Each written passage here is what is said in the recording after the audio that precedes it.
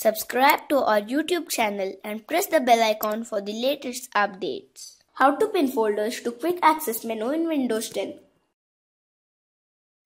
Search your File Explorer in Windows 10 search bar. Open the File Explorer app. By default, the File Explorer of Windows 10 will open in the Quick Access view.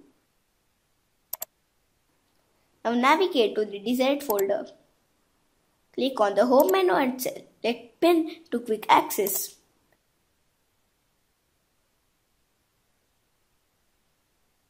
Alternatively, you can right-click on the desired folder and choose Pin to Quick Access.